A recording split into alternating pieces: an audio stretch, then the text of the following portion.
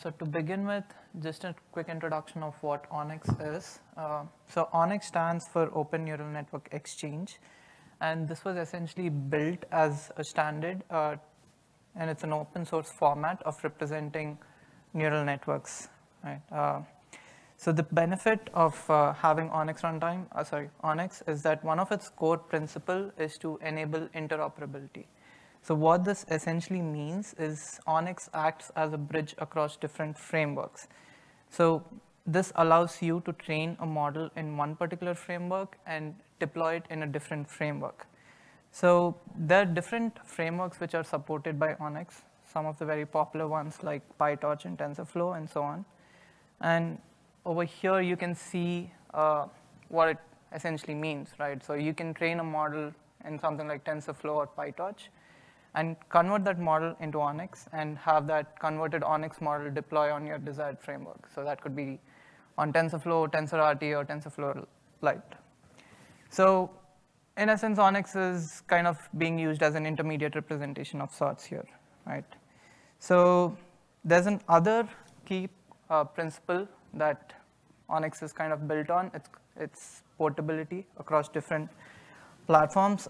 What this means is you could use the same ONNX file and deploy it across different devices without having to make any modifications. So you could take a model which was run on GPU and take the same model and run it on a CPU without making any significant modifications at all. So this allows you as a developer to work with different devices without having to worry about where your application is being deployed at, right? So if we look at the ONNX ecosystem, ONNX is growing, it's always been growing, and it has a very diverse community which keeps adding new operators and support for some of the latest advances in deep learning. At a high level, ONNX defines something called special interest groups.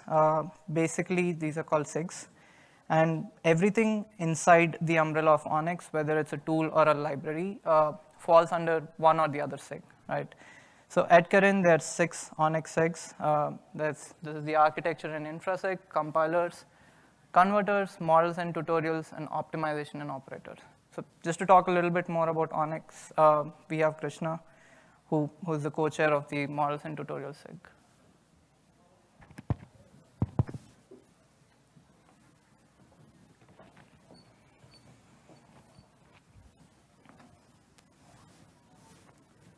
Awesome. Thank you, Kishan. Hey guys, this is Krishna. I'm an ML software engineer at AMD, and I'm super excited to be here to talk about Turnkey ML, which is the newest repository under ONNX and ONNX Model Zoo. So before I jump into what Turnkey ML is and talk about the architecture, let me just start with a quick demo.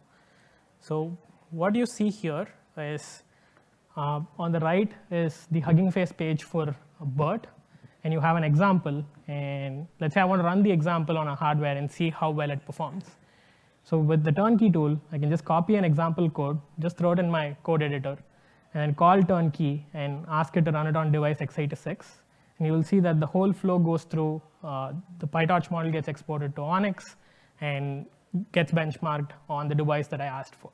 And all of this happened with no changes to the code. I just had an example file which I can just throw it into Turnkey ML and ask it to do a bunch of things. Okay.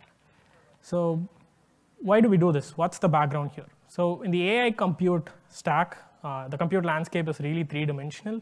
You have rapidly evolving model architectures. We have transformers, LSTMs, CNNs, GNNs, and a lot more. And we have diverse software ecosystems today. We have ONNX runtime, TensorFlow, TensorRT, PyTorch, and a lot more. And there is also diversity in hardware. CPUs and GPUs have always been there, and now we have a lot of accelerators showing up, FPGA-based accelerators, NPUs, and all of these 3 different dimensions continue to grow. And let's say as a developer or as a user, we live in any part of the stack, how do we know how good this particular component is? Let's say you're developing a runtime, you're developing a software stack for AI. How do you know how good that is? What's the efficacy of the stack? How broad is the support? Or let's say you're developing a hardware. How good is that hardware? Like, what are all the different domains of models that it can run, and how good is it in each domain, or where is it not good enough that it should be improved? Like, how do you find that out? What's the efficacy of your compute stack? That's kind of the problem we're trying to address here. So going into Turnkey ML. So Turnkey ML is a suite of tools that seamlessly connect with each other. And some of the highlights here are, there is a PyTorch model analysis tool that lets you find out and recognize models just from an example Python file. Like, I don't have to take the model out and show that this is the model, but the tool can automatically recognize where the model is and what the inputs are and what it looks like. And there is a build tool for transforming models from one model to another. Like any process, like quantizing a model is very common, distilling a model, compiling a model, all of those are model-to-model transformations. And in the end, there is an execution tool. You built your model, and now you're running that model on any specific hardware that you want. So these tools work very well together, and they provide a standardized execution and reporting framework. So double-clicking into the stack, getting into the architecture of the tool itself, we have models at the top, which from all the repositories we know and love, Torch Hub, Torch Vision, Hugging Face, all of these open source repositories with a lots of models. And then we come into the tool itself. The bigger box that you see is the Turnkey ML framework, and the access to that is through a CLI or an API. So the first layer of that is called sequences, which performs model-to-model transformations, like as I mentioned. So you have a PyTorch model, you want to converge that to ONNX, that's a sequence. You have to quantize a model with your own quantizer, that is a sequence. So you can build your own set of sequences together to go from an input model to the model that you want. And then there are runtimes, which you can pick from a lot of available runtimes, or which is a software stack that's used to execute the model. When you want to run on the GPU, you could use TensorRT. If you're running on CPUs, you could use ONNX runtime, and there's a number of choices for runtimes. And anytime we are running a model, we would like to profile it, like how long is it taking, what's happening in the hardware, like how do you analyze what's happening underneath the hood. And some examples are Intel vTune, AMD UProf, NVIDIA SMI. You can choose the right profiler that you want for the job that you're doing. And yeah, in the end of the day, there's device, which is CPUs, GPUs, or any other accelerator that you want to test on. And all of this has a common reporting infrastructure that measures a lot of metrics throughout the tool, latency, throughput of the model, or even power consumption of the model, or whatever output your profiler gave you. So now I'm going a little bit deeper into the architecture. So I gave you an example of a layer, sequences, runtimes, profilers, devices. And what we have here is a really extensible framework through this concept called Turnkey ML plugins. So let's say I have a specific hardware and a software stack, and I want to build my own plugin. It's as easy as just plugging these components in. And what we already support is ONNX x86 CPU. So you have a model in Torch. You just call a sequence that does Torch to ONNX conversion using the standardized Torch to ONNX exporter. And I can run that model on the CPU through the ONNX runtime. And we have support for Torch using, running the same model on the CPU through Torch. Or if you want to use the GPU, you can use TensorRT, or you can use ONNX runtime DML. And at the end, you see a box in orange because we have the capability to also make certain plugins private, where we don't have to open it up to the public. Internally, we have a Ryzen AI plugin that we run on AMD's own NPU. So what that looks like is you have a Torch model that comes from all of these repositories at the top. You grow from Torch to ONNX FP32, and then we quantize that model with our own quantizer. And we use the ONNX runtime, Y2CP runtime, use the AMD graphics manager as the profiler, and run it on Ryzen AI.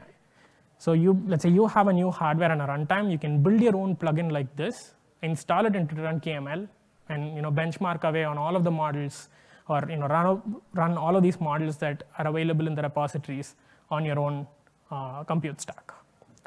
So yeah, we saw a demo of BERT, but ResNet and BERT demos have gotten old. So let's try something new. The resolution is not that great, but what you have on the right is the Llama model from Meta that's available on Hugging Face. And what I've highlighted is just the example, just like what we had on BERT before. And the system on the left is my VS Code window that's actually running on a 64 gigabyte RAM Azure VM. So all I'm doing here again is just copy pasting the code, getting some example inputs for Llama, importing Torch, and I just ask turnkey ML to run this model. So at this point, it's going to go through the same flow. It's going to convert this model to ONNX because that's the sequence that I've chosen. And it converts it to ONNX. It optimizes the graph based on the optimizer that I have chosen, in this case, the default optimizers. And then it saves the model to disk. And as this process is complete, all of the results and files are saved in the cache folder. So right here, I'm going into the cache folder. And you can see that all of the files, including the ONNX files and the weights for these models, are saved to my cache folder. And there is also a separate stats file that gives me in-depth information on everything that happened during this execution. So it tells me how long each stage in this process took, and what are all the different operations in this model. What is the diversity of ops? So we have so many macmls, so many sigmoids. Like, how does this model look? And it also tells me how many parameters are there and what are all the packages that were used when this particular execution happened. And that helps me recreate this whole setup if needed. So given the ability that we have to process thousands of models from so many open source repositories in a very automated way, we were able to convert a lot of the open source PyTorch models into ONNX and revamp the entire ONNX model zoo with 2,000 new models. That nearly 10x is the number of models, and that's publicly available today. This whole infrastructure that I spoke about has been open sourced under the ONNX umbrella, and that repository is also publicly available today. Really appreciate anybody here taking a look, and while you guys are there, give us a star as well. So now that was about turnkey ML, and moving on about talking about AMD's investments in open source. AMD is really committed to open source. We're contributors to major open source repositories like Hugging Face, PyTorch, and ONNX. And we see ONNX as a very key piece of the puzzle in terms of improving developer acceleration and developer experience. So at AMD, we have different execution providers for all of the accelerators that support AI. We use the MLAS EP on the default CPU for x86 CPUs, and we have AMD ROCm and McGrath-X for the AMD GPUs. And we also have a separate EP for the Ryzen AI NPU from AMD. So all of these ONNX models that you have that we saw can be accelerated on these accelerators directly through these ONNX runtime execution providers. These execution providers are a part of a rich ecosystem of EPs that ONNX provides. And here you see that this comes from almost all of the vendors in the AI space. All of them contribute execution providers to ONNX runtime. And this also applies across different device classes like CPUs, GPUs, even mobile and edge, all the way to the cloud. That's all I had. I'll hand it over to Kishan to continue on the developer flow.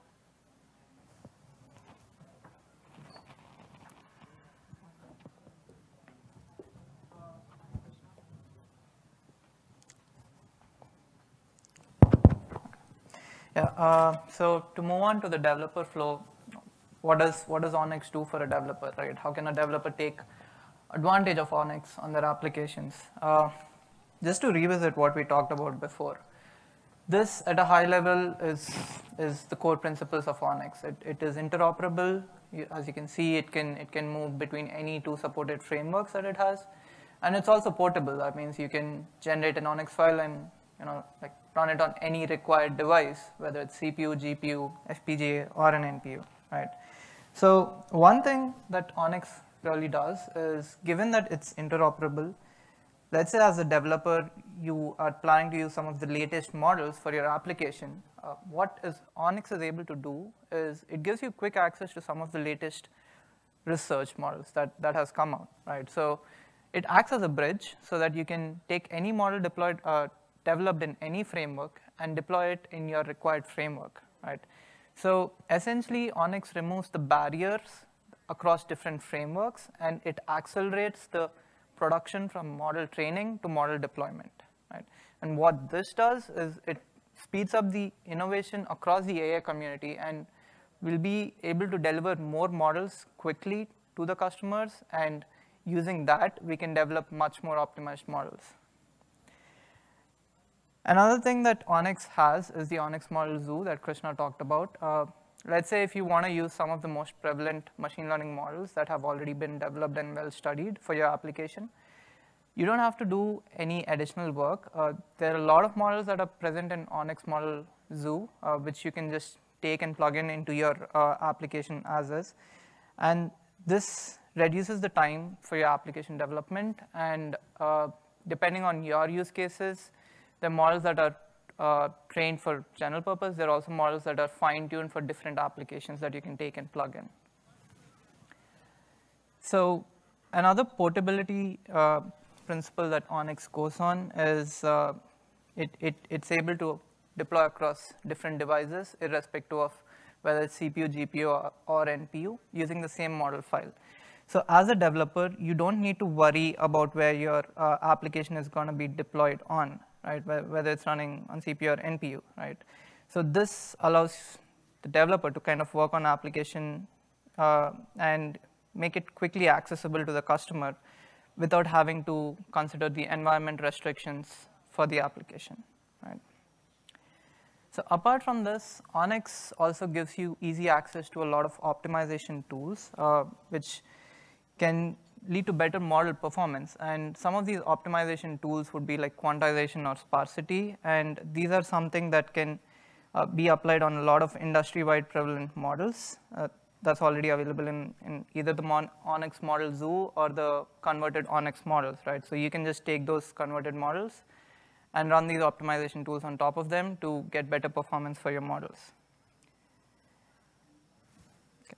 So moving on, if we look at the deployment scenarios for ONNX, right? ONNX is very versatile. We talked about it being interoperable as well as portable. So because of how flexible it is, you have deployment scenarios for ONNX on both the cloud as well as the edge scenarios. Now, each deployment comes with their own challenges. There are particular kind of conditions that you look at when you're deploying on cloud versus when you're deploying on edge, right? So Intel's committed to both scenarios. We want to accelerate ONNX wherever it's being deployed. And if you look at on the cloud side, when you're looking at cloud deployment, there are a few conditions that you'd focus more on. This would be something like the throughput and latency, right? So in a typical use case, this is what your deployment is going to look like. You train your model, you convert that into an FP32 ONNX file. You can either use that directly to deploy your model across different applications on your required hardware device, or you could optimize it further. You could do some kind of a model compression to get like an int8 model and get better performance and use that in your deployment. Now, factors influencing deployment, right? We talked about throughput and latency. So why are they important? On the cloud scenarios, you have a large number of incoming requests that your model has to handle, and it has to handle in a very efficient manner as well as make sure that it's not taking too much time, right? So that's where the throughput constraint comes in. You want to have your model deployed in such a way that it's able to get as much throughput as possible so that you're able to answer more queries in a given span of time, and that gives you better TCO savings as well. And we also need to look at latency, because in some real world or real time applications, you also want your application to be responsive. You can't have your user wait too much for the given input to be, for them to get an output for the given input. So these are a few constraints that you kind of look at when you're looking on the cloud scenario. So what Intel helps ONNX do is we've optimized ONNX runtime to kind of be flexible to deploy wherever the requirements are, right? We have developed some accelerated libraries, provided support for some of the latest hardware instructions, and made sure that whenever you're running something, you get the best performance on Intel hardware, right?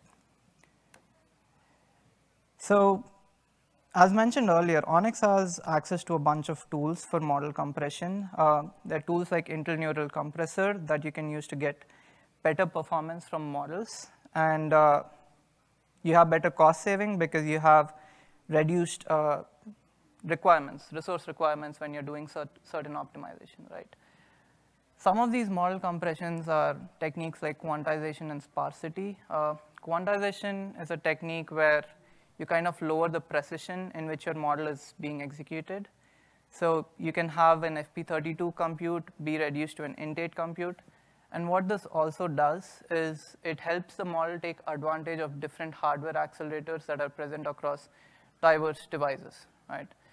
And sparsity is another technique where you randomly zero out weights across the model, and this helps reduce the memory pressure that some of these models put on the devices, right?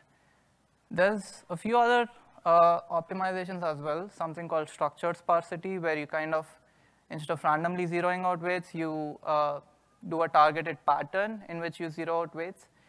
And that also helps you take advantage of some of the hardware accelerators that are present on the devices. Now, another thing that INC does, or the Intel Neural Compressor does, is it makes sure that whatever models that we've optimized, we've quantized, or we've sparsified are readily available in the ONNX model zoo. INC has made an active commitment to make available as many quantized performant models possible in the ONNX model zoo, so that any developer can readily take them and use them in their applications and see the performance benefits straight out of box without having to do any additional fine-tuning on their end. So what does Intel do for ONNX ecosystem on the cloud side? We have worked extensively with ONNX runtime to make sure that it takes advantage of any of the latest Intel instructions that have come out, right?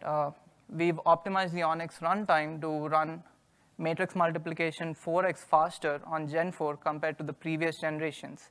And this was done through something called Intel Advanced Matrix Extension, or AMX.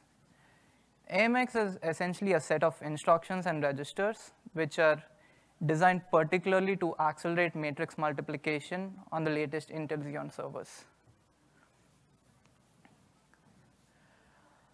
We also have a few additional hardware optimized libraries such as OpenVINO and 1DNN.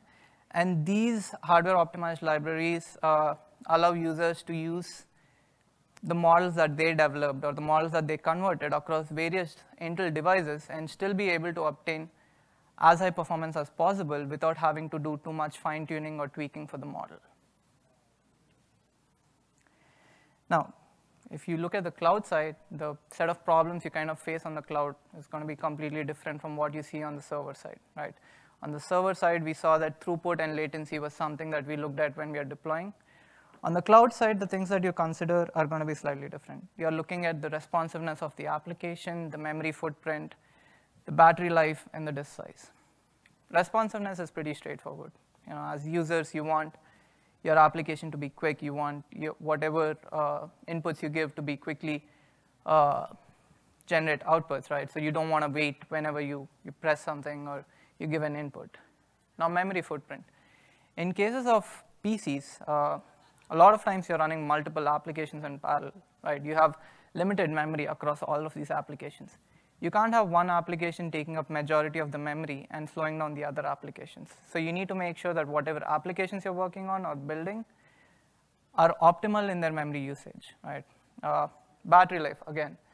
For some of these edge devices which are portable, like PCs or tablets, you want to make sure that you don't have too much power demand when running or deploying these models, right? So what ONNX does is ONNX is able to use certain hardware acceleration features through ONNX runtime. And some of these are like the DirectML from Microsoft. Basically, what DirectML does is it uses DirectX 12 to run some of the kernels on GPU so that you're able to get better performance and you don't have to wait too long or you don't have to worry about your CPU taking too much time to run or make an inference on the model, right? So this is how it looks at a high level, right? Your app calls into ONNX runtime calls into DirectML. ONNX runtime can either go directly to the CPU or to the GPU, right? So that's something that the application can use at runtime, depending on the user needs, whether you want to use CPU for lower power or whether you want to use something like GPU so that you can get like higher throughput. So over here, given that we don't want our models or our applications to put too much pressure on the resources that are available on the PC, we can also take advantage of Intel Neural Compressor as a model compression technique to reduce the model size. The reason for this is, compared to an FP32 model, Int8 model is going to use lesser memory resources and other resources in like a resource-constrained edge device, right? So you get better user experience because of these reduced pressure on the device resources. And that's a link of the Intel Neural Compressor. If you want to check it out, please do. They do some amazing optimizations, sparsity, distillation, quantization, and a lot of other fun stuff. On the cloud side, what does Intel do on the cloud side? Again, Intel is extremely committed to making sure that ONNX deployment on cloud is optimal. Why do we do this? Because we've been seeing an increasing trend where we want the inference to be done on the cloud, right? Now, the advantages of doing this is when you're doing inference on cloud, you can circumvent the overhead of sending either your data or any of your inputs to the cloud, right? So by doing your inference on the edge instead of doing it on the cloud, you're able to avoid the memory transfer time, right? Another advantage is you don't have to be constantly connected to the network in order to make your application work, right? So if you can run your inference on the edge, it's more responsive. You don't have to depend on your your network bandwidth and other things, right? So to that extent, we at Intel have made sure that the ONNX runtime has been optimized to make use of Intel DL Boost so that you can run any of these Int8 models or the compressed models more optimally, right? We take advantage of VNNI and other such fun accelerators, right? We also have tuned ONNX runtime to be good on hybrid core architecture. Hybrid core architecture is an interesting concept, right, where Intel came up with a heterogeneous processor design where you have a performant core as well as an efficient core. So the performant core, as the name suggests, is good for performance, but it's not so great for, it takes more power than an efficient core. An efficient core is less in performance, but it's optimal when you have to run some applications which are not of higher priority. You can just put them in background, run it on low power, and save your battery life as well. So Intel has optimized ONNX runtime to take advantage of this hybrid core architecture as well, so that whenever you deploy the workload, there's a balance between how you run it on performant core and efficient cores, so that you're not using too much power, but also you're making the application be responsive and be quick to your user experience. On the GPU side, Intel has fine-tuned the DirectML so that you get higher throughput when you're running your models through DirectML. And the interesting part, our latest work actually, is on the Intel NPU, the Neural Processing Unit. So in the upcoming Intel Core Ultra, we are able to run DirectML through NPU. Right, so what this does is NPU is a high-performance, low-power accelerator. So you could essentially run some of your models using lesser power than what you would have potentially done if you're running it on GPU, but at the same time see the performance benefits that you can get through an Intel NPU.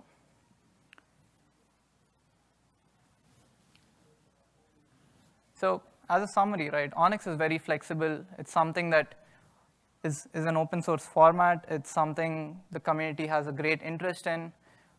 There's a lot of incoming operators, a lot of optimizations. As you've seen, right, Krishna talked about a lot of new models that are being pushed into ONNX Model Zoo, which makes it easier for developers to just pick and plug into their application and just see the performance benefits, right? It's something that's still growing. It's always growing. There are always new optimizations and new things that come in. There are new work that's been done every day by different SIGs.